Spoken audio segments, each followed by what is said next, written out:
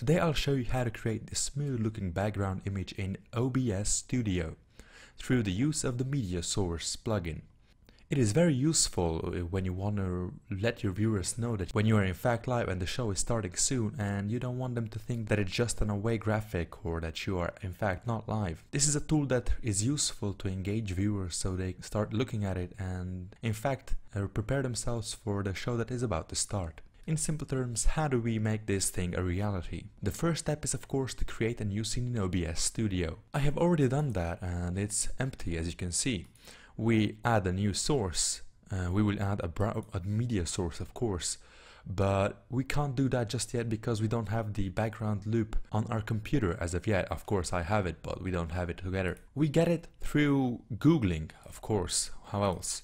And we go to YouTube and type in particle loop or effect loop or motion blur or bokeh or something like that. Select a video that suits our interests and our needs. This one wouldn't be too good because it has these circles close to the camera. So the best is to use something like this or Starry Night, something that changes and looks pretty good. Of course, whatever floats your boat. If we download this, go to Clip Converter and download the video in MP3, MP4 of course. Download in best possible quality so that it doesn't get destroyed when we apply it and apply effects to it. Okay, it's converting. And download of course. Golden Bokeh. In my downloads folder, I just go to the OBS Studio, create a new media source, click OK. Select the local file. In my case that it's in the downloads folder. Here we have it. Click on loop and we don't have to click anything else in advanced, just loop.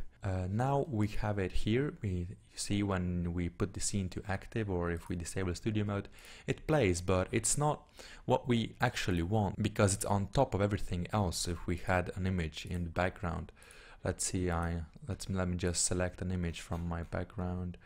Okay, let's see this. We put it behind, you can't see it because it's in the front. So what we do is go to, on the media source, we go to filters, add an effects filter and add a color key. Name it whatever you prefer, and go to custom color.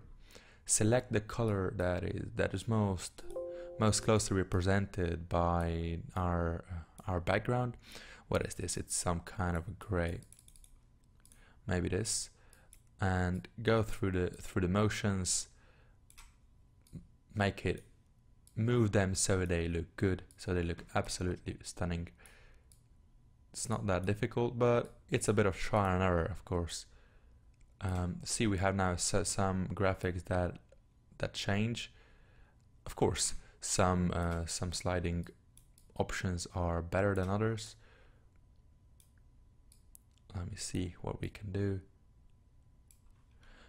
This is already quite good because it shows the viewer that something is in fact happening.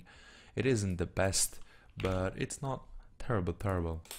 And this is how you notify your potential viewer that you are in fact live and just waiting to complete a step, just waiting to get back from a break or starting the show soon. That the stream is actually live and it's not just an offline picture. Thanks for viewing this tutorial and don't forget to subscribe.